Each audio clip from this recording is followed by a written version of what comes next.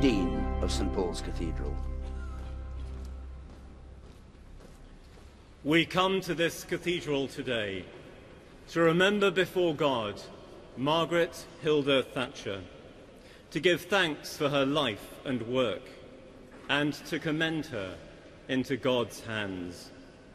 We recall with great gratitude her leadership of this nation, her courage, her steadfastness, and her resolve to accomplish what she believed to be right for the common good. We remember the values by which she lived, the ideals she embraced, her dignity, her diligence, her courtesy, and her personal concern for the well-being of individuals. And as we remember, so we rejoice in the lifelong companionship she enjoyed with Dennis, and we pray for her family and friends, and for all who mourn her passing.